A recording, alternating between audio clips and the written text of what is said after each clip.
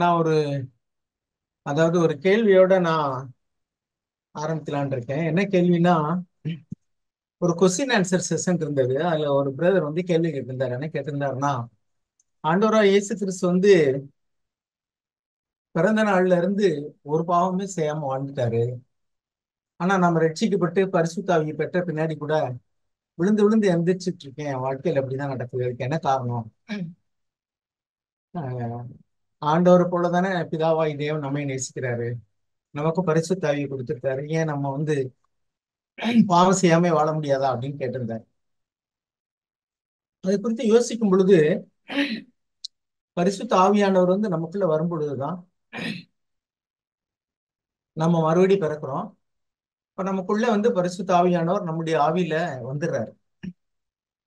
ஆனா நம்ம பாவம் செய்யக்கூடியதான சோதனைகள் வரும் பொழுது நம்ம பலகீனமா இருக்கிறதுனாலதான் அந்த பாவத்தை அல்லது பிசாசை நம்ம மேற்கொள்ள முடியல. மத்திய எழுதின சுவிசேஷத்துல 26வது அதிகாரம் 41வது வசனத்தை நம்ம வாசிப்போம். மத்திய 26:41. நீங்கள் சோதனைக்கு உட்படுத்தாதபடிக்கு விழித்திருந்து ஜெபம் பண்ணுங்கள். ஆவி உற்சாகம் உள்ளதுதான், மாம்சமோ பலவீனம் உள்ளது என்றார். அதாவது ஆண்டவரும் சோதிக்கப்படுறாரு. பெரிய பாடுகள், உபத்திரவங்கள், அவரை வந்து சிலுவையில அறைந்து கொள்ள போறாங்க. அதெல்லாம் அவருக்கு முன்னப்படி தெரியுது. அதையெல்லாம் சீஷர்கிட்டையும் பகிர்ந்து கொள்றாரு. 31வது வசனத்துல நம்ம வாசிக்கிறோம். Then Jesus said to them, "You will all fall away because of me in this night." இந்த ராத்திரியிலே நீங்க என் பொருட்டு நீங்க எல்லாரும் விழுந்துடுவீங்கன்னு எழுதுறாரு. தமிழ்ல இடர்ல இடைவெளி எழுதி இப்போ வாசிங்க பிரதர். 31ல முன்பகுதி. அப்பொழுது இயேசு அவர்களை நோக்கி, மேய்ப்பனை வெட்டுவேன், மந்தையின் ஆடுகள் சிதறடிக்கப்படும் என்று எழுதியிருக்கிறபடி இந்த ராத்திரியிலே நீங்கள் எல்லோரும் என் நிமித்தம் இடறிடுவீர்கள். பாருங்க, கிளியரா ஒரு பிக்சர் கொடுக்க போறாரு என்ன நடக்க போகுது அப்படின்னு சொல்லிட்டு சீசர்கிட்ட சொல்லிட்டாரு. அதுக்கடுத்து வந்து ஆண்டவர் சொல்றாரு 33வது வசனத்துல, பீட்டர் உடனே சொல்றாரு, எல்லாரும் உன் பொருட்டு இடல் அடைந்தாலும் நான் வந்து அப்படி இடல் அடைய மாட்டேன், நான் வந்து வில் நாட் ஃபாலோவே அப்படிங்கிறாரு. அப்பொழுது ஆண்டவர் மறுபடியும் சொல்றாரு, மெய்யாவும் மேகாவே நான் உனக்கு சொல்றேன், இந்த ராத்திரியில சேவல் கூறுறதுக்கு முன்னாடி நீ என்னை 3 தடவை மறுதலிப்ப அப்படின்னு சொல்றாரு. 34வது வசனத்துல மறுபடியும் பேதுரு சொல்றாரு, even if I have to die with you, உன்னோடு கூட மறிக்க வேண்டியிருந்தாலும் சரி நான் உண்மை மறுதலிக்க மாட்டேன் அப்படின்னு சொல்றாரு. எல்லா சீஷர்களும் அப்படியே சொன்னாங்கன்னா இங்க எழுதியிருக்கு 35வது வசனத்துல. இதை குறித்து தான் ஆண்டவர் சொல்றாரு, ஆவி உற்சாகம் உடையதான். நீங்க எல்லாருமே ஆவியில உற்சாகமா தான் இருக்கிறீங்க. உண்மையிலேயே வந்து பேதுருவோ அல்லது சீஷர்களோ ஒரு மாய்மாலமா அந்த வார்த்தையை சொல்லவே இல்லை. ஒரு தன்னம்பிக்கையோட தான் சொன்னாங்க, அவர் மேல உள்ள அன்பினாலதான் சொன்னாங்க. ஆனா நிலைமை என்ன ஆயிடுச்சு அப்படின்னாக்கோ, அது நடந்த பின்னாடி ஆண்டவர் வந்து கூட்டிட்டு போறாரு. எல்லாரையும் கூட்டிட்டு போய் கெத்செமனே தோட்டத்துல போய் அவர் சொல்றாரு, எல்லா சீஷர்களையும் ஒரு இடத்துல உட்கார சொல்லிட்டு பேதுருவையும் யோவான் யாக்கோப்பு இவங்களை கூட கூட்டிட்டு போய் 38வது வசனத்துல வாசிக்கிறோம். என் ஆத்துமா, 38 வாசிங்க. அப்பொழுது அவர், என் ஆத்துமா மரணத்துக்கு ஏதுவான துக்கம் கொண்டிருக்கிறது, நீங்கள் இங்கே தங்கி என்னோடு கூட விழித்திருங்கள் என்று சொல்லி சற்று அப்புறம். மரணத்துக்கு ஏதுவா என் ஆத்துமா வந்து மரணத்துக்கு ஏதுவான துக்கம் கொண்டிருக்கு அப்படின்னாக்கோ, அவ்வளவு ஹவு டெரிபிள், என்ன நடக்க போகுதுங்கிறது குறித்து அவர் யோசிக்கும் பொழுது ஆண்டவரே கலங்கி சொல்றாரு, நீ இப்படி எல்லாம் நடக்க போகுது அப்படின்னு. அதே சீசன் கேட்கிறாங்க. அதுக்கு பின்னாடி வந்து கொஞ்சம் தூரம் போய் அவர் சொல்றாரு, நீங்க இங்க விழித்திருந்து ஜெபம் பண்ணுங்க, நான் கொஞ்சம் தூரத்துல போய் ஜெபம் பண்ணிட்டு வரேன்னு அவர் தனியா போய் ஜெபம் பண்றாரு. போய் என்ன ஜெபம் பண்றாருன்னா, பிதாவே உமக்கு சித்தமானால் இந்த பாத்திரம் என்னை விட்டு நீங்கட்டும், ஆயிலும் என் சித்தத்தின்படியால உங்களுடைய சித்தத்தின்படியேன்னு சொல்றாரு. அதுக்கடுத்து 40வது வசனத்துல வாசிக்கிறோம், and he came to the disciples and found them sleeping and said to Peter, so you mean you men could not keep watch with me for 1 hour? 1 மணி நேரம் என்னோடு கூட விழித்திருக்க கூடாதா? அப்ப மொத்தமே ஒரு மணி நேரம் தான் கிட்டத்தட்ட. ஆனா அந்த 1 மணி நேரம் கூட அவங்க விழித்திருக்க முடியல. இப்ப அதுக்கடுத்து என்ன எழுதியிருக்கு அப்படின்னாக்கோ, 41வது வசனத்துல இப்பதான் ஆண்டவர் சொல்றாரு, keep watching and praying that you may not enter into temptation. The spirit is willing but the flesh is weak. அவங்களுக்கு ஆண்டவர் சொன்னது எனக்காக ஜெபம் பண்ணுங்கன்னு சொல்லவே இல்லை, உங்களுக்காக ஜெபம் பண்ணுங்க. சோதனை வரும் பொழுது நீங்க விழுந்து போயிடாம இருக்கிறதுக்கு நீங்க விழித்திருந்து ஜெபம் பண்ணுங்கிறார். விழித்திருந்துன்னா அந்த இடத்துல வந்து தூங்காம இருக்குங்கிறது மாத்திரமல்ல, ஜாக்கிரதையா இருந்துன்னு அர்த்தம். Be alert, B watchful. அப்ப வாட்ச்ஃபுல் அப்படின்னா அதுக்கு என்ன அர்த்தம் அப்படின்னாக்கும், ஒரு சோதனையை மேற்கொள்றதுக்கு எந்தெந்த மாதிரியான சோதனை எல்லாம் நமக்கு வர முடியும். பொதுவாகவே நம்ம எங்க வீக்கா இருக்கிறோமோ அங்கேதான் நம்ம சோதனையில விழுந்து போகக்கூடியதான வாய்ப்பு நிறைய இருக்கு. அப்ப என்ன மாதிரியான சோதனை எல்லாம் வர முடியும், வாட் ஆர் த பாசிபிலிட்டிஸ், அதை யோசிச்சு பார்த்து எச்சரிக்கையா இருக்கிறது. அதுதான் வாட்ச் அப்படின்னு அர்த்தம். அப்புறம் அந்த சோதனையை எதிர்கொள்றது மாதிரிக்கு நாம எப்படி தயாரா இருக்கிறது, அதை குறித்து தான் ஆண்டவர் எச்சரிக்கிறார். ஒரு ஆவிக்குரிய சோதனை வருது அப்படின்னா, அல்லது உலக பிரகாரமான சோதனை வருதுன்னு சொன்னா என்னென்ன மாதிரிலாம் சோதனை வரும், அதுல விழாதபடிக்கு என்ன மாதிரிலாம் நம்ம எச்சரிக்கையா இருக்கணும் அப்படின்னு சொல்லிட்டு ஆண்டவர் சொல்றாரு. உங்க ஆவி உற்சாகமா தான் இருக்கு, நீங்க ஆவியில எப்பவுமே உற்சாகமா தான் இருக்கிறீங்க, நல்லதான். ஆனா மாம்சம் பலகீனம் உள்ளது. நம்ம மனுஷத்துல நம்ம 3 பகுதியை பார்க்கிறோம்: ஆவி, ஆத்மா, சரீரம். அதுல ஆவி, நம்முடைய ஆவியில தேவனுடைய ஆவி ஆட்கொள்ளும் பொழுதுதான் நம்ம மறுபடியும் பிறக்கிறோம். அப்ப நம்ம ஆவி தேவனுடைய ஆவியானவர் ஆட்கொண்டபடினால அதுல உற்சாகமா தான் இருக்கிறோம். நிச்சயமா அப்போஸ்தலர்கள் சொல்ல எல்லா வார்த்தையுமே உள்ளான மனதில இருந்து தான் சொன்னாங்க. ஆண்டவர் மேல் உள்ள அன்பினால தான் சொன்னாங்க. அதுல எந்த சந்தேகமே கிடையாது. அவங்க செட் வாட் தி மென்ட். அவங்க என்ன அர்த்தத்துல சொன்னாங்கன்னா, உண்மையான அவங்களுக்காக ஜீவனை கூட கொடுப்போங்கிற அர்த்தத்துல தான் அவங்க சொன்னாங்க. ஆனா அந்த சோதனையை எதிர்கொள்ளக்கூடிய விதத்துலதான் கொஞ்சம் வித்தியாசம். என்னன்னா, அவங்க தன்னம்பிக்கையோடு பேசுனது அவர் மேல உள்ள அன்பு, தங்கள் சுயபலத்தின் மேல உள்ள நம்பிக்கை, அதுதான் அவங்க பேசுனது. அதனால உடனே அவரை பிடிச்சு ஆட்கள் வந்த உடனே வாளை எடுத்து பேதுரு அந்த பிரதான ஆசாரியனுடைய காவலனை வெட்டிட்டாரு அப்படின்னு பாக்குறோம். இப்ப ஆண்டவர் உடனே என்ன பண்ணிட்டாருன்னா, வாழை உரையில போடுங்கிற, வாழை உரையில போடு. இப்ப என்ன ஆயிடுச்சுன்னா, அந்த இயேசுவை பிடிச்சிட்டு போக வர்றவங்கள தடுக்கவும் கூடாது, எதிர்க்கவும் கூடாது. ஆண்டவர் இவங்களை கையை கட்டி போட்ட மாதிரி போட்டாரு. இப்ப அவங்க கண்டிப்பா இவங்களை பிடிச்சிட்டு போக போறாங்க, அது தெரியும். இப்ப என்னன்னா, நம்ம எல்லாருமே சத்தியத்தை பார்த்தோம்னா, நீங்க அநியாயம் பண்ணக்கூடாது, நீங்க பொய் சொல்லக்கூடாது, நீங்க சண்டை போடக்கூடாது, நீங்க அடிக்கக்கூடாது, இது எல்லாத்தையுமே நம்ம நியாயமா நம்ம ஏற்றுக்கொள்வோம். கரெக்டு தான். நம்ம கிறிஸ்தவங்களா இருக்கிறவங்க நம்ம பொய் சொல்லக்கூடாது, திருடக்கூடாது, அடிக்கக்கூடாது, சண்டை போடக்கூடாது, யாரையும் நம்ம மனசு புண்படும்படி பேசக்கூடாது. இதெல்லாம் ஒரு பாசிட்டிவ் சைடாவே நமக்கு தெரியுது, அப்படியே ஏத்துக்கிறோம். ஆனா அநியாயமா ஒருவர் நம்மள தூசிக்கும் பொழுது, நம்மள அடிக்கும் போதோ, நம்மளுக்கு நம்முடைய பொருள்களை எடுத்துக்கொள்ளும் போதோ, அதையும் நீ கேட்கக்கூடாது. உன்னை அடிப்பாங்க, நான் திருப்பி அடிக்கக்கூடாது. உன் வலது எண்ணத்துல அடிச்சா இடது எண்ணத்தை திருப்பி போகணும். இங்கதான் ப்ராப்ளம் வருது. திருப்பி அடிக்கிறதுனாக்க இவங்க அடிச்சிருவாங்க, அந்த அடிக்கிற யுத்தத்துல செத்து போனா அதுக்கு தயாரா தான் இருக்கிறாங்க. அவன் ஒரு அடி அடிச்சாலும் நம்ம நம்ம 2 அடி அடிக்கலாம். ஒருவேளை அவன் 2 அடி அடிச்சா நம்ம ஒரு அடியாவது அடிக்கலாம். எதிர்த்து போராடுவோம் அப்படிங்கிறத அந்த செல்ஃப் டிஃபென்ஸ் அல்லது ப்ரொடெக்டிவா அவங்க கிரியை செய்யறதுக்கும் இயேசுவை பாதுகாக்கிறதுக்கும் தயாரா இருந்தாங்க. ஆனா இயேசு என்ன பண்ணிட்டாருன்னா, அடிக்கக்கூடாது. இப்பொழுதே நான் வேண்டுதல் செய்தா பிதாவானவர் 12 லேவியருக்குன்னு அதிகமான ஆட்களை எனக்கு தரமாட்டாரா தூதர்ல அப்படின்னா, என்னை குறித்து எழுதி இருக்கிறது எப்படி நிறைவேறும்? அதனால நீ வாளை உரையில போடு, வாளை எடுத்தவன் வாளால் மடிவான்னு சொல்லிட்டாரு. அப்ப கையை கட்டி போட்டது மாதிரி ஆயிடுச்சு. கையில போராடுறதுக்கான ஆயுதம் இருக்கு, போராடுறதுக்கான திறமை இருக்கு, இயேசுவை பாதுகாக்கிறதுக்கான வாஞ்சையும் அவர் மேல உள்ள அன்பு இருக்கு. ஆனா ஆண்டவர் எல்லாத்தையும் ஒண்ணுமே செய்யக்கூடாதுங்கிறாரு. இப்ப இவங்க கூட அவர் கூட நின்றா அடி வாங்குறத தவிர வேற வழியே இல்லை. இவங்க அடிக்க முடியாது. அப்ப ஒண்ணு நின்று கூட நின்னா இவர் கூட அடி வாங்கணும், சாகணும், வேற வழியே கிடையாது.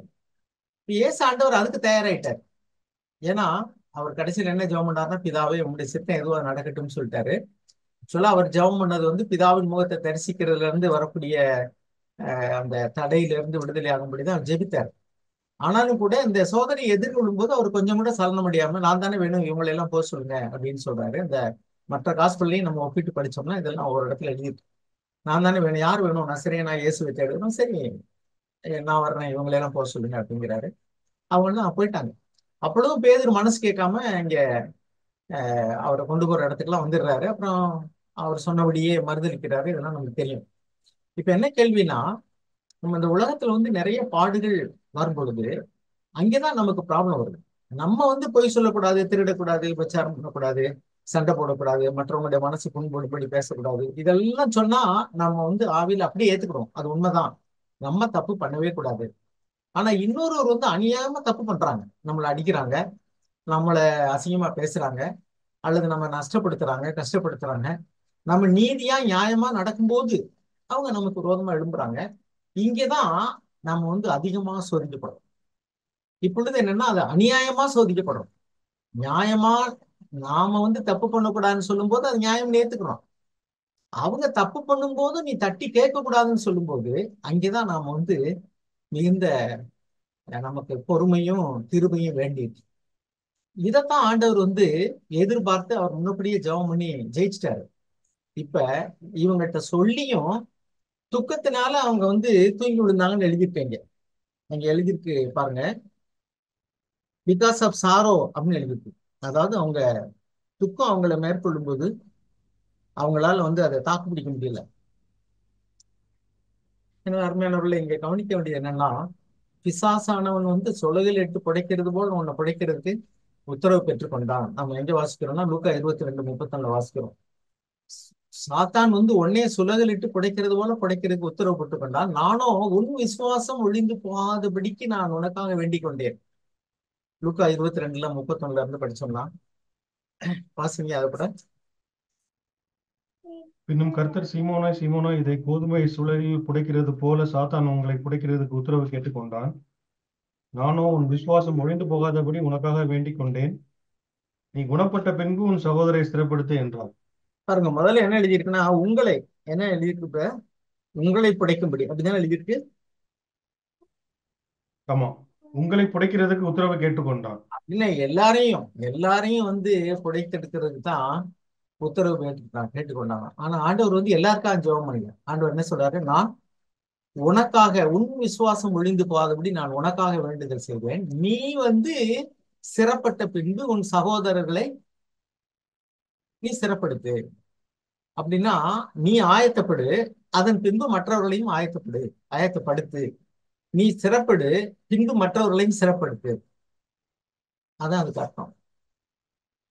இங்கதான் நமக்கு தேவ ஆவியானவருடைய பலன் நமக்கு வேண்டியிருக்கு. இல்லைன்னா நம்மளால ஒண்ணும் செய்யவே முடியாது. ஆண்டவராய் இயேசு கிறிஸ்து தேவனுடைய குமாரனாய் இருந்த பொழுதும் நம்ம இங்க வாசிக்கிறோம், பட்ட பாடுகளினாலே கீழ்ப்படுதலை கற்றுக்கொண்டு எபிரேயர் 5 வாசிக்கிறோம். அப்ப அவர் தேவனுடைய குமாரன் கூட எப்படி ஜெயம் பெற்றார்? அந்த கேள்விக்கு பதில் என்னன்னா, முதல்ல தன்னால முடியும்னு அவர் நினைக்கவே இல்லை. சீசர்கள் என்ன நினைச்சாங்க? தங்களால முடியும்னு நினைச்சாங்க. இயேசு ஆண்டவர் அப்படி நினைக்கவே இல்லை. துக்கம் வரும் பொழுது அதை எப்படி சந்திக்கணும்னு அந்த வழிவகைகளை அவர் ஆராய்ந்து பார்த்தார். அதுதான் வாட்ச் அண்ட் ப்ரே. எந்த மாதிரிலாம் நம்ம சோதிக்கப்பட முடியும், அந்த சோதனையில விழுந்து போகாதபடிக்கு எந்தெந்த காரியத்துல நம்ம எச்சரிக்கையா இருக்கணும் அப்படிங்கிறத அவர் முன்னக்கூடியே யோசிச்சு he fasted and prayed. நம்ம சாத்தான் முதல்ல அவரை சோதிக்கும் பொழுது நம்ம வாசிக்கிறோம், ஆரம்ப காலத்துல 40 நாள் அவர் உபவாசம் இருந்தார்.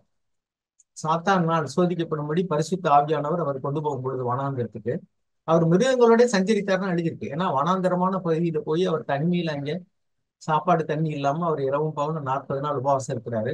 எதுக்காகனா பிசாசனுடைய சோதனையை எதிர்கொள்றது தான். சோ ஆண்டவர் சொன்னார், ஐ ஆம் த வே, நானே வழி அப்படின்னு. இப்ப கேள்வி என்னன்னா, நமக்கு ஆண்டவர் இலவசமா தான் ரட்சிப்பை தர்றாரு. எந்த பாவத்திலையும் விழாதபடி காக்குறதும் அவருடைய கிருபையினாலதான். நம்மளால காத்துக்கொள்ளவே முடியாது, நம்ம பிரயாசத்தினால முடியாது. அப்படின்னா ரட்சிப்பு கிரியையினால் உண்டானதுன்னு ஆகிடும். ரட்சிப்பு கிரியையினால் உண்டானது அல்ல. செஞ்ச பாவத்துக்கு மன்னிப்புனாலும் அதுவும் தேவனுடைய இரக்கம்தான். பாவத்துல செய்யாதபடி விழுவணும்னா அதுவும் அவருடைய இரக்கம் தான். அதனாலதான் முழுவதுமா அது கிருபை தான். ஆனா ஒரே ஒரு வித்தியாசம் என்னன்னா, அவர் செர்டன் பிரின்சிபிள்ஸோட தான் தேவன் கிரியை செய்றார். எப்படின்னா, நமக்கு ஒரு பொறுப்பு கொடுக்குறாரு. God's sovereignty and mens ரெஸ்பான்சிபிலிட்டிங்கிறோம். தேவன் சர்வ வல்லமை உள்ளவர். அவர் இரக்கமா தான் நமக்கு பாவ மன்னிப்பை தர்றாரு. அவருடைய இரக்கத்தினாலதான் நமக்கு கிருபையை தந்து பாவம் நம்மளை மேற்கொள்ளாதபடியும் நம்மளை காக்குறார். அப்படின்னா நம்ம யூதா 24 வாசிக்கிறோம், வலுவாதபடி உங்களை காக்க வல்லவர் அப்படின்னு சொல்லிட்டு. ஆனா அவர் என்ன பிரின்சிபல் வச்சிருக்காருன்னா, ஆஸ்க், சீக், நாக் அப்படின்னு என்ன அர்த்தம்? கேளுங்கள், அப்பொழுது உங்களுக்கு கொடுக்கப்படும். அந்த இடத்துல அப்பொழுதுன்னு இருக்கு பாருங்க. தட்டு கேளுங்கள், அப்பொழுது உங்களுக்கு கொடுக்கப்படும். தேடுங்கள், அப்பொழுது கண்டடைவீர்கள். தட்டுங்கள், அப்பொழுது திறக்கப்படும். அப்படின்னு என்ன அர்த்தம்னாக்கும், அப்பொழுது அப்பொழுதுன்னு அப்படின்னு அர்த்தம். தென் தென் தென் ஒரு கண்டிஷன். அப்ப தேவன் இலவசமா தான் அதை கொடுக்குறாரு. ஆனாலும் கேளுங்கள், அப்பதான் கொடுப்பேங்கிறார். அது கேளுங்கிறதும் எப்படி கேட்கணும் அப்படின்றது பாருங்க. நீதிமொழிகள் 8:17 ஒரு வசனம் இருக்கு பாருங்க. அதுல பின்பகுதி நீதிமொழிகள் 8:17 அதனுடைய பின்பகுதி வாசிங்க சிஸ்டர். பிரதர் யாராவது ஒருத்தர் வாசிங்க. என்னை சிநேகிக்கிறவர்களை நான் சிநேகிக்கிறேன். அதிகாலையில் என்னை தேடுகிறவர்கள் என்னை கண்டடைவார்கள். ம். ஐஸ்வர்யமும் கனமும் நிலையான பொருளும் நீதியும் என்னிடத்தில் உண்டு. என்னை தேடுகிறவர்கள் கண்டடைவார்கள் அப்படி இருக்கு இல்லையா? ம். நான் ஆங்கிலத்துல வாசிக்கிறேன். I love those who love me first. Second sentence என்னன்னா, and those who diligently seek me will find me. என்னை யாரெல்லாம் அக்கறையா தேடுறாங்களோ அவங்க கண்டுபிடிப்பாங்க. Those who diligently seek me. அதைத்தான் நம்ம வந்து மத்தேயு 11லயும் வாசிக்கிறோம். மத்தேயு 11ல பலவந்தம் பண்ணுகிறவர்கள் தான் பரலோக ராஜ்யத்துல பிரவேசிப்பார்கள். பரலோக ராஜ்யம் வந்து இலவசம் தான். ஆனாலும் பலவந்தம் பண்ணுகிறவர்களுக்கு தான் அது கிடைக்கும். 12வது வசனம் வாசிங்க. யோவான் ஸ்நானன் காலம் முதல் இதுவரைக்கும் பரலோக ராஜ்யம் பலவந்தம் பண்ணப்படுகிறது. பலவந்தம் பண்ணுகிறவர்கள் அதை பிடித்துக் கொள்கிறார்கள். From the days of John the Baptist until now, the kingdom of heaven suffers violence, and violent men take it by force. அப்ப யாரெல்லாம் வந்து பலவந்தமா, பிடிவாதமா, ஒரு டிட்டர்மினேஷனோட, ஒரு அசையில்லாத விசுவாசத்தோடு கூட, யார் வந்து தொடர்ச்சியா keep on knocking, keep on asking, keep on seeking, பரிசுத்த ஆவியை பெறுவது கூட நிபந்தனையில கூட ஆண்டவர் அதான் சொன்னார். லூக்கா எழுதின சுவிசேஷம் 11ஆம் அதிகாரத்துல இன்னைக்கு பாருங்க, சில பேர் வந்து பரிசுத்தாவின் பலன் இல்லைன்னா கண்டிப்பா வந்து நம்ம சாட்சியா வாழவே முடியாது. பரிசுத்த ஆவியை பெறுவதற்கான நிபந்தனைகள் ஒண்ணு என்னன்னா, இதைதான் அங்கேயும் எழுதியிருக்கு. லூக்கா எழுதின சுவிசேஷம் 11ஆம் அதிகாரம். லூக்கா எழுதின சுவிசேஷம் 11ஆம் அதிகாரத்துல 9வது வசனம் வாசிங்க. மேலும் நான் உங்களுக்கு சொல்கிறதாவது, கேளுங்கள் அப்பொழுது உங்களுக்கு கொடுக்கப்படும், தேடுங்கள் அப்பொழுது கண்டடைவீர்கள், தட்டுங்கள் அப்பொழுது உங்களுக்கு திறக்கப்படும். அப்புறம் கேட்கிற எவனும் எவனும் பெற்றுக்கொள்கிறான். ம், கேட்கிறவனும் பெற்றுக்கொள்கிறான், தேடுகிறவன் கண்டடைகிறான், தட்டுகிறவனுக்கு திறக்கப்படும். 13வது வசனம்.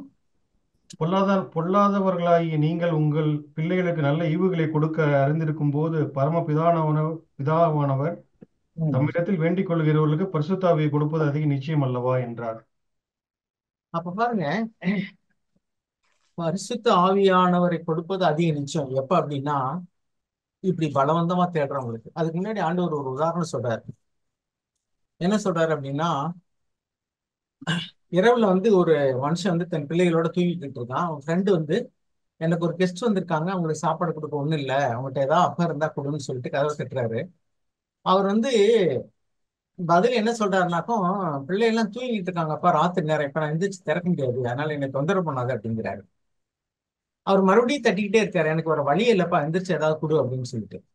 அவர் வந்து, இல்லப்பா நீ தொந்தரவு பண்ணாத, நான் பிள்ளைகளோட தூங்கிக்கிட்டு இருக்கேன் அப்படின்னு சொல்றாரு. அவர் கேட்கல, மறுபடியும் தட்டிக்கிட்டே இருக்காரு. அவர் என்ன சொல்றாருன்னா, அவன் நண்பனா இருப்பது நிமித்தம் எழுந்து கொடுக்காட்டா கூட, அவன் தொடர்ச்சியா தட்டிக்கிட்டே இருக்கிற அப்படின்னாலையாவது என்ன செய்வான், எழுந்து, இதனடா தொந்தரவா போச்சு, இவன் போக மாட்டான் போல இருக்கேன்னு சொல்லிட்டு அதை எந்திரிச்சு கொடுப்பான். அப்ப பலவந்தம் பண்ணுகிறதுனா இதுதான். சொன்னா கீப் ஆன் நாக்கிங், அவர் தட்டிக்கிட்டே இருக்காரு, வேற வழியே கிடையாது, தூங்கவே முடியாது போல இருக்கு அப்படின்னு சொல்லிட்டு அவன் வந்து நண்பனா இருப்பது நிமித்தம் கொடுக்காட்டா கூட தொடர்ச்சியா கேட்கறது நிமித்தமாவது கொடுப்பான் அப்படின்னு சொல்றாரு. சோ ஜெபம் பண்ற இடத்துல எல்லாம் அதே மாதிரிதான். லூக்கா எழுதின சுவிசேஷம் 18ஆம் அதிகாரத்திலையும் எப்படி ஜெபம் பண்ணணும்னு சொல்லி கொடுக்கும்போது, ஒரு விதவை வந்து ஒரு நியாயாதிபதி கிட்ட போறா. அந்த உதாரணம் இங்க எழுதியிருக்கு. அவன் வந்து தேவனுக்கும் பயப்பட மாட்டான், மனுஷனுக்கும் பயப்பட மாட்டான். அவன்கிட்ட போய் வந்து அவனுக்குள்ள ஒரு பிரச்சனையை வந்து விசாரிச்சு கொடு, நியாயம் செய்யும்படி கேட்கிறாள். அவனும் வந்து தேவனுக்கும் பயப்பட மாட்டான், மனுஷனுக்கும் பயப்பட மாட்டான், அவன் கண்டுக்கிடவே இல்லை. ஆனா அவள் தொடர்ச்சியாக தினம் தினம் வந்து நின்றுகிட்டே இருக்கா. அவன் பார்த்துட்டு, உனக்கு என்னம்மா அவனு, ஏன் நீ டெய்லி வந்துட்டே இருக்க அப்படின்னு கேட்டா, ஐயா எனக்கு ஒரு வழியில நீங்க தான் பண்ணி கொடுக்கணும்னு சொல்லும்போது, அவன் வந்து கடவுளுக்கும் பயப்பட மாட்டான், மனுஷனுக்கும் பயப்பட மாட்டான். ஆனாலும் கூட அவள் தொடர்ச்சியாக வர்றது நிமித்தமாவது அவன் பிரச்சனையை தீர்த்து கொடுப்பான் அப்படின்னு சொல்லிட்டு அங்க வாசிக்கிறோம். இப்படிதான் நம்ம ஜெபம் பண்ணணும். அப்ப ஜெபம் பண்றதுங்கிறது வந்து எப்படின்னா, பலவந்தம் பண்ணி கண்டிப்பா பெற்றுக்கொள்ளுகிற வரைக்கும். இப்ப நிறைய பேர் வந்து பரிசுத்தாவி அபிஷேகம் கிடைச்சிருச்சா, நிரம்பிட்டீங்களா, நிரப்பப்பட்டீங்களா அப்படின்னு கேட்டா, நம்ம சபையில் உள்ளவங்க தான் நிறைய சந்தேகத்தோட சொல்லுவாங்க. எப்படின்னா, அப்படிதான் நினைக்கிறேன், ஐ ஹோப், நான் நம்புறேன், அப்படிதான் நினைக்கிறேன். ஏன்னா அவங்க வந்து ஒண்ணு பரிசுத்தாவி குறித்ததான அண்டர்ஸ்டாண்டிங்ல தப்பு. அவங்க வந்து அந்நிய பாஷை கிடைக்கல. இதே கேள்வியை வந்து நான் வெளியில கேட்டிருக்கேன். ரட்சிக்கப்பட்டீங்களான்னு கேட்டா நான் ஞானஸ்நானம் எடுத்துட்டேன்பாங்க. அபிஷேகம் பெற்றுட்டீங்களான்னு கேட்டா நான் அந்நிய பாஷை பேசுவேன்பாங்க. அபிஷேகம் பெற்றதுக்கு அடையாளம் அந்நிய பாஷை கிடையாது. ஏன்னா அந்நிய பாஷையில வந்து உண்மையும் இருக்கலாம், போலியும் இருக்கலாம். நிறைய பேர் வந்து சும்மா மற்றவங்க பேசுறத பார்த்து காப்பி அடிச்சுட்டு அவங்க வந்து ஏதாவது சில சிலபஸ் வந்து பேசுவாங்க. அதை வச்சு நம்ம வரங்களை வச்சு பார்க்க கூடாது, கனியை வச்சுதான் பார்க்கணும். ஆண்டவர் சொன்னார், அந்தந்த மரம் அதன் கனியினால் அறியப்படும் சொல்லிட்டு. அப்ப பரிசுத்த ஆவியை வந்து முதல்ல வந்து அவர் நமக்கு கொடுக்கறதுக்கு விருப்பமா இருக்கிறாருங்கிறத உணர்ந்துக்கணும். ஃபெய்த்துக்கு ஒரு விளக்கம் சொல்லும்போது பிரதர் ஜாக் சொல்லுவாரு, பயப்படாதே சிறுமந்தையே, தேவன் தன்னுடைய ராஜ்யத்தை உனக்கு தருவதற்கு அவர் சித்தமுள்ளவரா இருக்கிறார். இப்ப நம்பிக்கை எங்க வேணும்னா, அவர் கொடுக்க விரும்புறாருங்கிறதுல தான் நம்பிக்கை வேணும். அவர் எனக்கு கொடுக்கறதுக்கு விருப்பமா இருக்கிறாருங்கிறதுல தான் நமக்கு நம்பிக்கை வேணுமே ஒழிய, நான் கேட்கறதுனால கொடுப்பாருங்கிற நம்பிக்கை கிடையாது. அவர் கொடுக்க விருப்பம் உள்ளவரா இருக்கிறாரு, அதை நான் விசுவாசிக்கணும், ஏற்றுக்கொள்ளணும். சோ இப்படி நாம வந்து எதிர்மறையா சிந்திக்கனால, நான் வந்து தட்டுறதுனாலதான் ஆண்டவர் கூட நினைக்க கூடாது. அவர் ஏற்கனவே கொடுக்கறதுக்கு விருப்பம் இல்லாதான் இருக்கிறாரு. ஆனாலும் சர்டன் பிரின்சிபல்ஸ். ஒரு பொருளை ஒருத்தர் கேட்கறாங்கன்னா அதனுடைய வேல்யூ புரிஞ்சிருக்கணும். அதனுடைய வேல்யூவே தெரிஞ்சுக்கிறாங்ககிட்ட போய் ஒரு பொருளை கொடுத்தீங்கன்னா அதை அவங்க வந்து சரியா அதை பாதுகாக்க தெரியாது, அவங்களை கெடுத்துரும். உதாரணத்துக்கு வந்து ஒருத்தர் கத்தியை கேட்கிறாருன்னா, அவருக்கு வந்து இன்னும் கத்தியை கையாளக்கூடிய அளவுக்கு புத்திமதி இல்லைன்னா, புத்தி கூர்மை இல்லைன்னா அவங்ககிட்ட கத்தியை கொடுக்க மாட்டான். குழந்தைகிட்ட போய் கொடுக்க மாட்டான். ஏன் நான் அப்படி கொடுத்தா என்ன ஆனாக்கும் அதை அவங்களே டேமேஜ் பண்ணிடும். அதே மாதிரிதான் எந்த ஒரு காரியத்தையும் தேவன் கொடுக்கும்போது அதனுடைய மேன்மையை உணர்ந்து கேட்டாங்கன்னா அதை வந்து அவங்க சரியா கையாளுவாங்க. உதாரணத்துக்கு ராஜாக்களுடைய புஸ்தகத்துல வாசிக்கணும், 2 ராஜாக்களுடைய புஸ்தகத்துல அங்க வந்து எலியா தீர்க்கதரிசி, நம்ம எடுத்து வாசிக்க வேண்டாம், அவங்களுக்கு தெரியும். எலியா தீர்க்கதரிசி வந்து பரத்துக்கு எடுத்துக் கொள்ளப்படக்கூடிய நாள் வந்த பொழுது அவருடைய சீசன் வந்து எலிசா. அவர் எலிசா என்ன கேட்கிறாரு அப்படின்னாக்கோ, எப்படியாவது வந்து தேவனுக்கு அவருக்கு கொடுத்த அந்த பரிசுத்த ஆவியினுடைய வரத்தை 2 மடங்கா எனக்கு வேணும் அப்படின்னு அவர் விரும்பமா கேட்கிறாரு. ஆனா அவர் வந்து டிராகன் பண்றாரு. எப்படி போறாருன்னா, போக்கு காட்டுறவர் போல. ஆண்டவரா இயேசு குறித்து எழுதிட்டுல அவர் அப்புறம் போகிற போல காணப்பட்டார். ஏன் சீசனில் பார்த்து பேசணும்னு வந்திருக்காரு, அப்புறம் எதுக்கு அப்புறம் போகிறவர் போல காணப்படுகிறார்? அந்த செரோனிக்க ஊர் பெண்ணிடத்துல அற்புதம் செய்யறதுக்காக தான் 50 மைல் தூரம் ஆண்டவர் நடந்து வந்தார். ஆனால் கூட அந்த பெண்ணுடைய வாயை கிளறி அவன் என்ன சொல்றாரு, பிள்ளைகளுடைய அப்பத்தை எடுத்து நாய்களுக்கு போடுவது, நாய்க்குட்டிகளுக்கு போடுவது நல்லதல்ல அப்படி சொல்லி அவர்களுடைய விசுவாசத்தை வந்து வெளியே கொண்டு வந்து அவர் வந்து அவர் விடுறது மாதிரி இல்ல, பலவந்தம் பண்ணி கேட்கிறான். ஆமாண்டவர் உண்மைதான். ஆனா எஜமானுடைய மேஜையிலிருந்து விழுகக்கூடிய துணிக்கைகளை வந்து நாய்க்குட்டிகளும் திங்கும் தானே, என்னை நாய்க்குட்டி வேணாலும் சொல்லிக்கிடுங்க, எனக்கு எப்படியாவது அதை கொடுங்க. சோ அப்பதான் ஆண்டவர் சொல்றாரு, இப்படி ஒரு விசுவாசத்தை நான் வந்து கண்டதில்லைன்னு சொல்லிட்டு வந்து, உன் விசுவாசத்தின்படி உனக்கு ஆக கடவுள், அவ்வளவுதான், அதோட திரும்பிட்டாரு. அவர் அதுக்காக தான் வந்திருக்காரு. அவர் அதுக்காக வந்தாலும் கூட அந்த பெண் வந்து பலவந்தம் பண்ணி கேட்கணும்னு விரும்புறாரு. ஆனா நாமெல்லாம் என்ன செய்யறோம்னாக்கோ, பரிசுத்தாவிக்காக ஜெபம் பண்றதுனாக்கோ, சபையில இன்னைக்கு பேசணும்னா ஒரு 2 வாரம் ஜெபம் பண்ணுவாங்க, அப்புறம் விட்டுருவாங்க. கொஞ்ச நாள் கழிச்சு கேட்ட, ஜெபம் பண்ணே கிடைக்கல, கிடைச்சிச்சான்னு எனக்கே சந்தேகமா இருக்கு, நிச்சயம் இல்லை, அப்படிதான் நினைக்கிறேன், இப்படிதான் பதில் சொல்றாங்க. காரணம் என்னன்னாக்கோ, பெற்றுக்கொண்டேங்கிற நிச்சயம் வர்ற வரைக்கும் நான் விட மாட்டேன் அப்படிங்கிற எண்ணம் இல்ல. அதான் ஆண்டவர் சொன்னாரு, பலவந்தம் பண்ணுகிறவர்கள் தான் பரலோகத்தில் பிரவேசிக்க முடியும். நீ தொடர்ச்சியா கேட்டாதான், விசுவாசத்தோட தொடர்ச்சியா கேட்டாதான் தேவன் கொடுப்பாரு. தேவன் இலவசமா தான் கொடுக்குறாரு. அவர் கொடுக்கறதுக்கு விருப்பம் உள்ளவரா இருக்கிறாரு, அதுல எந்த சந்தேகம் கிடையாது, கண்டிப்பா கொடுப்பாரு. ஆனா விசுவாசத்தோடு கேட்கணும், தொடர்ச்சியா கேட்கணும், அதனுடைய வேல்யூ உணர்ந்து கேட்கணும். பாருங்க, அந்த எலிசா தீர்க்கதரிசி வந்து எலியா சொல்றாரு, நான் பெத்தேல் வரைக்கும் போகணும்ப்பா, கொஞ்சம் நீங்க இரு. முடியாது, நான் கூட வருவேன். சரி, நான் ஜெரிக்கோ வரைக்கும் போகணும், ஆண்டவர் என்னை போக சொல்றாரு, நீங்க இரு. இல்ல இல்ல, நான் உன்னை விடவே மாட்டேன், நானும் கூட வருவேன்.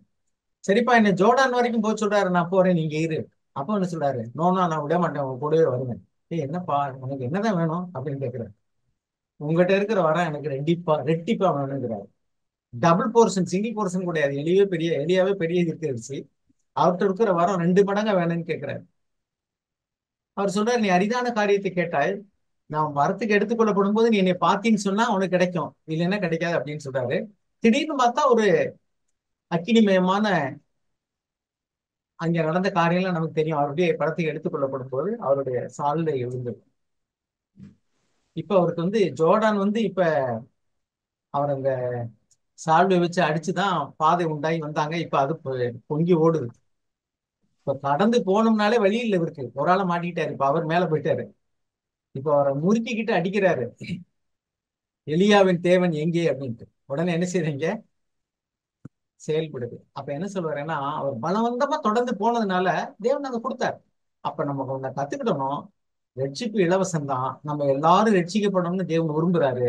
நம்ம எல்லாரும் பாவத்தை ஜெயிக்கணும்னு தேவன் விரும்புறாரு. ஆனாலும் பலவந்தம் பண்ணி யாரெல்லாம் விசுவாசத்தோட தொடர்ச்சியை கேட்கிறாங்களோ அவங்களுக்கு தான் கிடைக்கும்.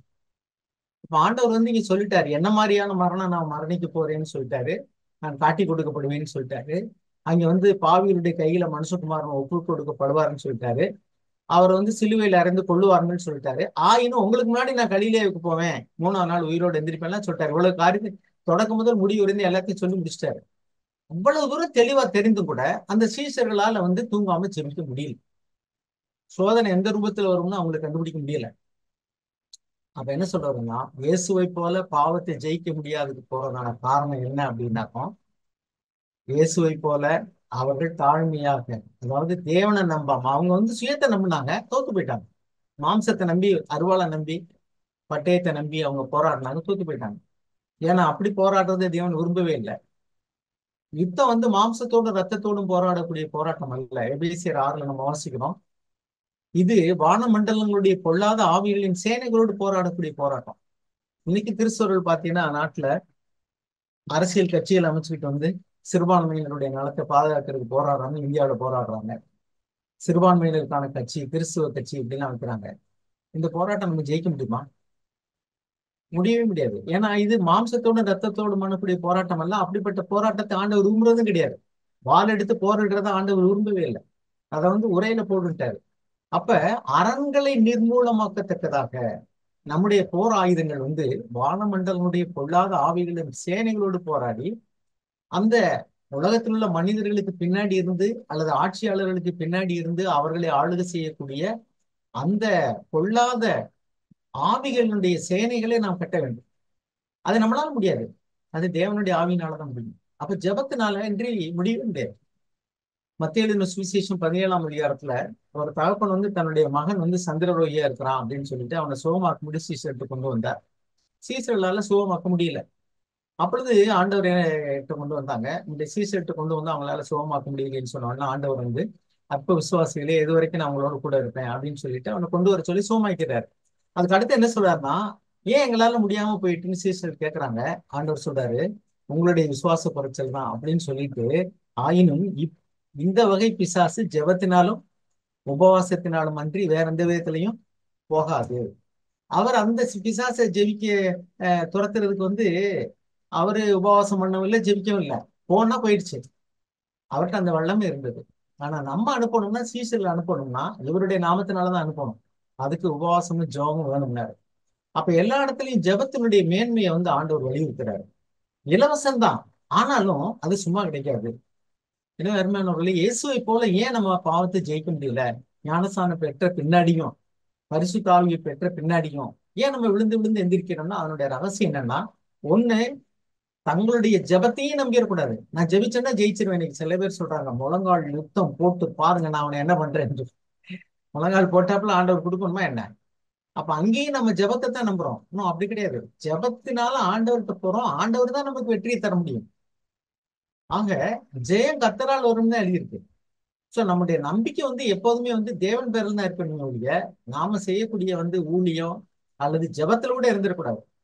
ஜெபம்ங்கிறது it is a means to அந்த ஒரு ஃபெலோஷிப்புக்கு, தேவனோடு உள்ள ஐக்கியத்துக்கு வந்து ஒரு வழிவகை செய்யக்கூடிய ஒரு தொடர்பு ஏற்படுத்தி கொடுக்கக்கூடிய ஒரு கருவி தானே ஒழிய ஜெபமே ஜெயம் அப்படின்னு கிடையாது. ஜெபத்தின் மூலமா அந்த ஜெபத்தை தேவன் கேட்டுதான் தேவன் தான் நமக்கு வெற்றியை தருவார்.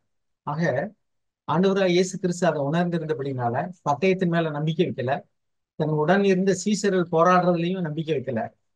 அவர் எதன் மேல நம்பிக்கை வைத்திருந்தார்னா தேவன் பேரில் நம்பிக்கை வைத்திருந்தார். அதனால அவருடைய தாழ்மையினால அவர் அந்த கிருபையை பெற்றுக்கொண்டார். வேதத்தில் எழுதியிருக்கு, தாழ்மையுள்ளவர்களுக்கு தேவன் கிருபை அளிக்கிறார், பெருமையுள்ளவர்களுக்கு ஏற்றி நிற்கிறார் எழுதியிருக்கு. அது நாம தாழ்மையுள்ளவர்களா இருந்தா நம்ம மேலேயோ நம்ம சுயத்தின் மேலேயோ நம்ம கூட இருக்கிறவங்க அல்லது நம்முடைய ஈவன் ஜெபத்தின் மேலேயே கூட நம்பிக்கை வைக்க மாட்டோம். ஜெபம் கண்டிப்பா அவசியம். ஆனா ஜெபிச்சா எனக்கு கிடைச்சிடும் அப்படி இல்லை. என்னுடைய ஜெபம் தேவ சமூகத்தில் கேட்கப்படணும். அப்படிதான் இங்க எழுதிருக்கு. பலத்த சத்தத்தோடும் கண்ணீரோடும் வேண்டுதல் செய்து விண்ணப்பம் பண்ணி அவருடைய ஜெபம் கேட்கப்பட்டு, நீங்க வாசிங்க எபிரேயர் 5வது அதிகாரம். அவர் மாம்சத்தில் இருந்த நாட்களில் தம்மை மரணத்திலிருந்து ரட்சிக்க வல்லமை உள்ளவரை நோக்கி பலத்த சத்தத்தோடும் கண்ணீரோடும் விண்ணப்பம் பண்ணி வேண்டுதல் செய்து தமக்கு உண்டான பயபக்தி நிமித்தம் கேட்கப்பட்டு பாத்தீங்களா, அவருக்கு உண்டான பய பக்தி நிமித்தம் ஜெபம் கேட்கப்பட்டு, not because he prayed with strong Christ and tears, கண்ணீரோடும் பலத்த சத்தத்தோடும் வேண்டுதல் பண்ணதுனாலும் இல்ல, வேண்டுதல் பண்ணி அந்த வேண்டுதலுக்கு பின்னாடி அவர்கிட்ட இருக்கக்கூடிய பயபக்தி நிமித்தம், and he was heard because of his pity, அது நிமித்தம் தான் கேட்கப்பட்டது. பலத்த சத்தம் போட்டதுனாலயோ கண்ணீர் விட்டதுனாலயோ கூட இல்ல, அவருக்கு அந்த பலத்த சத்தத்துக்கும் கண்ணீருக்கும் உள்ள இருக்கக்கூடியதான பயபக்தி நிமித்தம் கேட்கப்பட்டு அந்த ஜெபத்துக்கு பதில் கிடைச்சது. ஆக பேருக்கு ஜெபம் பண்ணிட்டு ஏதோ ஏனோதானு ஜெபம் பண்ணிட்டு சொன்னாங்க ஜெபம் பண்ண கிடைக்கல, புலல் ஊதோடினோம் நீங்க வந்து கூத்தாடல, ஒப்பாரி வச்சோம் நீங்க எதை செய்யலன்னு சொல்றது மாதிரி நான் ஜெபம் பண்ண எனக்கு கிடைக்கல நான் என்ன செய்யறது அப்படின்னு சொல்றது அல்ல. அந்த ஜெபத்துக்கு பின்னாடி நம்முடைய இருதயத்துல வந்து எவ்வளவு தூரம் தேவ பக்தி இருக்கு, விசுவாசம் இருக்கு, எப்படியாவது கிடைச்சிருந்த வாஞ்சை இருக்கு. நான் என்னுடைய சாட்சியை சொல்றேன். நான் வந்து 1983 மார்ச் 25 ஞானஸ்நானம் எடுத்தேன். எத்தனை வருஷம் ஆகுதப்ப? 41 வருஷம் ஆச்சு. அது ஞானஸ்நானம் எடுத்து மார்ச் 25 ஞானஸ்நானம் எடுத்தேன் 1983. ஜூலை மாசம் வரைக்கும் எனக்கு அபிஷேகம் கிடைக்கல, பரிசுத்த ஆவியினுடைய நிரப்புதல் எனக்கு கிடைக்கல. நான் அப்போ ஒரு பெந்தகோஸ்தே சர்ச்சுக்கு தான் போனேன். நம்ம பெந்தகோஸ்தே பாஸ்டர் என்ன செய்வாங்கன்னா, கொஞ்சம் படிச்சவங்க ஏதாவது வேலை வெட்டியில இருக்கிறவங்களா இருந்தா உடனே அவங்கள கூட்டிட்டு போய் வீடு கூட கூட்டிட்டு போய் சாட்சி சொல்ல சொல்லுவாங்க, கூட்டங்களில் ஏற்றி விட்டு கூட அவங்கள சாட்சி சொல்ல சொல்லுவாங்க. அப்படி என்னை கூட்டிட்டு போவாங்க. நான் போய் அவங்களுக்கு சுவிசேஷம் சொல்லுவேன், சாட்சி சொல்லுவேன், அப்படிலாம் இருந்துச்சு. அந்த 2-3 மாசம் எனக்கு டிலே ஆன உடனே எனக்குள்ள என்னது வந்துச்சுனாக்கோ, நம்ம மனுஷன் கொடுத்த ஞானஸ்தானத்தை எடுத்துட்டோம், ஆனா பரிசுத்தாவினால ஞானஸ்தானம் கொடுக்கிறவர் ஆண்டவர்னு எழுதியிருக்கு. அப்ப ஆண்டவர் ஏன் இன்னும் எனக்கு அபிஷேகம் கொடுக்கல, அப்ப என்ன காரணம் அப்படின்னு சொல்லிட்டு நான் முழங்கால் பண்ணிட்டு கண்ணீர் விட்டு அழுதேன். யாரும் இல்லாத நேரத்துல வீட்டை பூட்டிட்டு நான் முழங்கால் பண்ணிட்டு கண்ணீர் விட்டு அழுதுப்பேன். கண்ணீர் சொட்டு சொட்டுன்னு வடிகிற மாதிரி இருக்கு. நான் இனிமே ஊழியத்துக்குலாம் நான் போகவே மாட்டேன் ஆண்டவரே, நீங்க என்னை அபிஷேகம் பண்ணல, நான் அதுக்குள்ள போக மாட்டேன், நீங்க எனக்கு முதல்ல அபிஷேகம் பண்ணாதான். நீர் என்னை ஆசீர்வித்தால் ஒளி உம்மை, நான் உங்க ஒருத்தருடைய வாய் அசைய பண்ணேன், நீர் என்னை ஆசீர்வித்தால் ஒளிய நான் உம்மை உண்மை விட போக விடேன் அப்படின்னு யாக்கோபு பலவந்தம் பண்ணது போல அவர் பலவந்தம் பண்ணார். அவர் எப்படி பலவந்தம் பண்ணார் நம்ம ஓசியால வாசிக்கிறோம். அவர் கண்ணீர் விட்டு என்ன செஞ்சாராம், அவர் வாசிங்க, ஓசியாவுடைய புஸ்தகத்துல எடுத்தவங்க வாசிங்க, யாக்கோபு எப்படி ஜெபம் பண்ணார் நீங்க எழுதிட்டு பாருங்களேன். ஓசியா 12:4 வாசிங்க sister. அவன் தூதனானவரோடு போராடி மேற்கொண்டான், அழுது அழுது அவரை நோக்கி கெஞ்சினான். பெத்தேலிலே அவர் அவனை கண்டு சந்தித்து அவ்விடத்திலும் நம்மோடே பேசினார். பாருங்க இங்க என்ன எழுதிருக்குனாக்கா, he wept and sought his favor, he found him at Bethel and there he spoke with us, he wrestled with the angel and prevailed. இதை முதல்ல உள்ளது மட்டும் நம்ம பார்த்தோம்னா நமக்கு வந்து அடையப்பா தூதரோடு போராடி ஜெயிச்சுட்டார், பெரிய பலவனா இருப்பார் அப்படின்னு நினைப்போம். ஆனா எப்படி ஜெயிச்சாருன்னு கீழே போட்டிருக்கு, அவர் அழுது என்ன பண்ணாராம், wept and sought his favor, கண்ணீர் விட்டு கெஞ்சி அழுதான். சோ இப்ப ரகசியம், வெற்றியின் ரகசியம் இங்க இருக்குன்னா, ஆண்டவர் போய் இங்க கண்ணீர் விட்டு கதறாரு. கண்ணீர் விட்டு கதறினாலையும் கிடையாது, இந்த அவருடைய இருதயத்தில் இருந்த தேவ பக்தி நிமித்தம் அந்த ஜெபம் கேட்கப்பட்டது. அப்ப எவ்வளவு வாஞ்சியோடு கூட நம்ம வந்து ஆண்டவர்கிட்ட கேட்கிறோம், எவ்வளவு தாகத்தோடு கூட கேட்கிறோம். ஆண்டவர் சொன்னார், தாகம் உள்ளவன் வந்து இலவசமாய் தண்ணீரை, ஜீவ தண்ணீரை பெற்றுக்கொள்ள கடவன். யோவான் எழுதின சுவிசேஷத்துல 7ஆம் அதிகாரம் 37 to 39 அவர் அடைய போகிற ஆவியை குறித்து இப்படி சொன்னார்னு வாசிக்கிறோம். எனவே அருமையானவர்களே, அந்த கேள்வி அது நம்ம எல்லாருடைய உள்ளத்திலும் உள்ள கேள்விதான். என்னன்னாக்கா, ஆண்டவராய் இயேசு கிறிஸ்து வந்து பிறந்ததுல இருந்து கடைசி வரைக்கும் ஒரு பாவமும் செய்யல. நாம இப்ப ஆவியினால பிறந்திருக்கிறோம், பரிசுத்த ஆவியினுடைய நிறைவும் கூட பெற்றிருக்கிறோம். ஆனாலும் கூட நான் இன்னும் விழுந்து விழுந்து எந்திரிட்டு இருக்கு. என்ன காரணம் அப்படின்னா, அவர்கிட்ட இருந்த அளவுக்கு போதுமான தாழ்மை இல்லை. ஏன்னா அவர் என்ன சொன்னார்னாக்கோ, son of man will not do any thing on his own initiative, தானாக எதையுமே செய்ய மாட்டார். காரணம் என்னன்னா, அவருக்கு செய்ய தெரியும், அவரே தேவனுடைய குமாரன், அவர் பரலோகத்திலிருந்து வந்தவர் தான். ஆனா தானாக ஏன் செய்ய மாட்டாருன்னு சொன்னா, அவர் மேல அவருக்கு நம்பிக்கை இல்லை. He always depended on God. அதுதான் அவருடைய தாழ்மையின் ரகசியம்.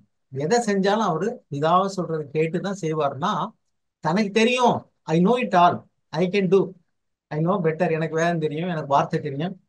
இப்பவுமே நம்ம வந்து இதெல்லாம் ரொம்ப வெற்றியினுடைய ரகசியமே இன்னைக்கு ரொம்ப தெளிவா விளங்கி போச்சு. என்ன நம்ம வந்து பலத்த சத்தத்தோடும் கண்ணீரோடும் ஜெபித்தோம்னா முடிஞ்சு வச்சணும். நான் வெற்றியின் ரகசியம் அதுக்கு உள்ள இருக்கு. அவர் பலத்த சத்தியத்தோடும் கண்ணீரோடும் வேண்டுதல் செஞ்சாலும் அவருக்கு உண்டான பயபக்தி நிமித்தம் கேட்கப்பட்டு. அப்ப நம்மளுடைய உள்ளத்தின் வாஞ்சியை பார்க்கிறார், அவருடைய வார்த்தையின் மேல் உள்ள விசுவாசத்தை பார்க்கிறாரு. சரி, இவனுக்கு நம்ம கொடுப்போம். அப்ப இப்ப நான் எங்க ஊர்ல ஒரு கதை சொல்லுவேன். ரேஷன் கடையில போடக்கூடிய அரிசி வந்து கவர்மெண்ட் இங்க ஃப்ரீயா தான் கொடுக்குறாங்க. விலையில்லா அரிசி, அதுக்கு பேரு ஓசின்னு சொல்றது போல இன்னொரு பேர் என்ன, கவர்மெண்ட் வந்து அதை விலைக்கணை செலுத்துறதுனால விலையில்லா அரிசி. ஆனா ரேஷன் கடையில போய் அந்த ரேஷன் கார்டை கொண்டுட்டு போய் கைரேகை வச்சாதான் கிடைக்கும். அது தட் இஸ் அவர் ரெஸ்பான்சிபிலிட்டி. அது வந்து அரிசிக்குள்ள விலைக்கரையும் கிடையாது, அரிசி ஃப்ரீ தான்.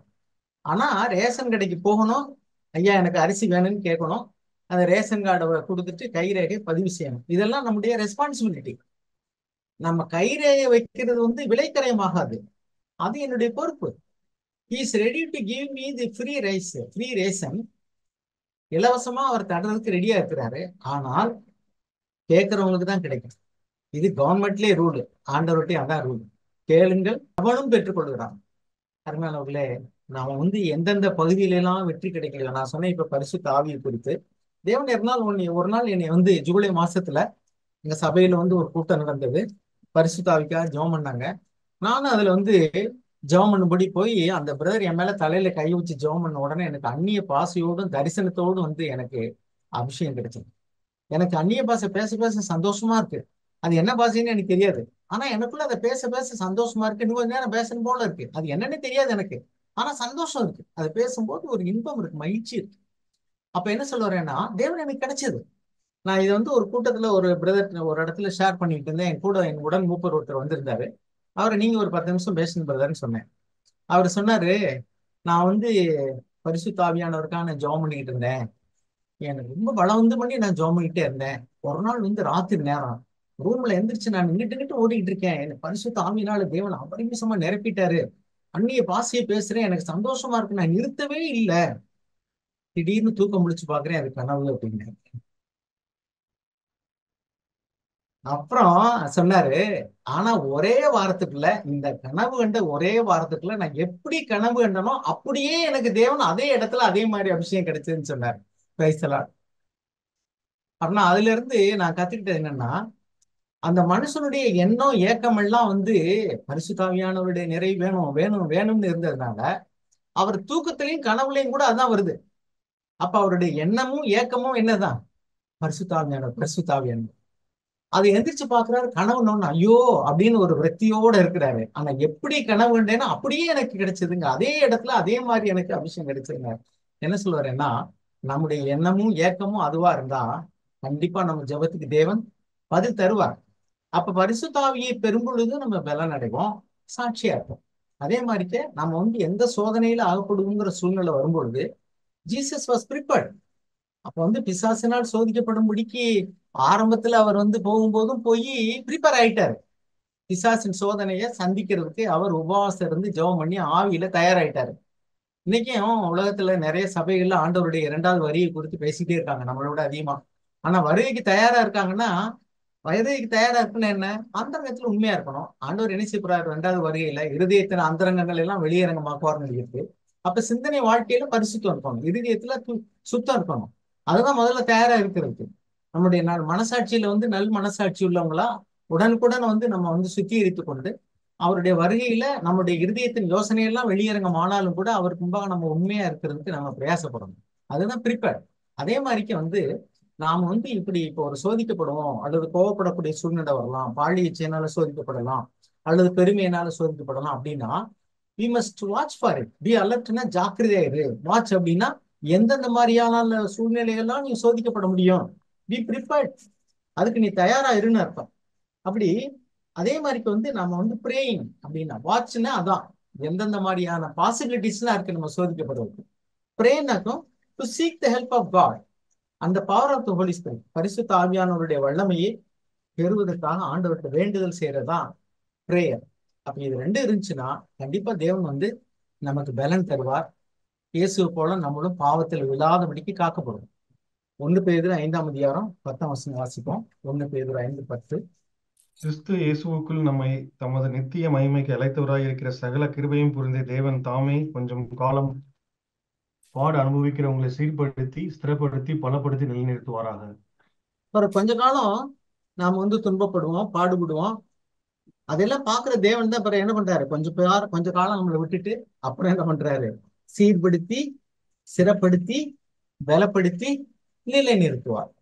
அப்ப அவரால் எல்லாம் முடியும். ஆனால் கொஞ்ச காலம் நம்மளுடைய இருதயத்தை அவர் சோதிச்சு பார்க்கணும்.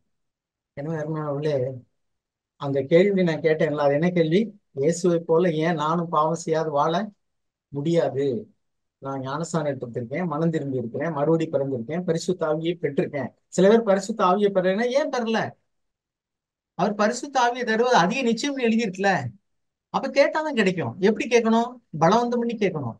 எப்படி கேட்கணும்? எண்ணமெல்லாம் ஏக்கமெல்லாம் உம் கிருபை தானே ஐயா, உம்முடைய ஆவியானவர் தானே ஐயான்னு கேட்கணும். எண்ணமெல்லாம் ஏக்கமெல்லாம் கனவெல்லாம் நினைவெல்லாம் எல்லாமே நீங்க தான் ஆண்டவரே, எனக்கு தாங்க தாங்கன்னு கேட்டா கண்டிப்பா தருவார். அதே மாதிரி என் வாழ்க்கையில ஒவ்வொரு காரியத்திலையும், பாடி சீலை ஜெயிக்கிறதுலையும் சரி, பண ஆசையை ஜெயிக்கிறதுலையும் சரி, அது மாதிரி ஒவ்வொரு பகுதியிலையும் நான் பலவந்தம் பண்ணி ஆண்டவர்கிட்ட எப்பொழுதெல்லாம் உணர்ந்து, ஆண்டவரே எனக்கு கண்டிப்பா தாங்க அப்படின்னு நான் போனனோ, அப்ப எல்லாம் தேவன் விடுதலை தந்திருக்கிறார். எதுல எல்லாம் கொஞ்சம் அசால்ட்டா இருக்கிறோமோ அதுல எல்லாம் இன்னும் விழுந்து விழுந்து எந்திரிக்கிற நிலைமை தான். ஏன்னா சில சமயம் இதெல்லாம் சின்ன பாவம், இதெல்லாம் ஒரு பெரிய விஷயம் கிடையாது நினைச்சோம்னா அதுல வெற்றி சீக்கிரம் கிடைக்காது. பெரிய பாவங்களை சீக்கிரம் வெற்றி கிடைச்சிடும். ஏன்னா நம்ம பலவந்தம் பண்ணுவோம், அதை சீரியஸா எடுத்துக்கிடுவோம். சின்ன சின்ன காரியங்கள் நினைக்கிறோம்ல, அதனால அதுல நம்ம அஜாக்கிரதையா இருப்போம். அங்கேதான் நம்ம தோத்து போயிடும். பெரிய பள்ளத்தில் விழுக மாட்டோம், பெரிய கல்ல இடரல மாட்டோம்.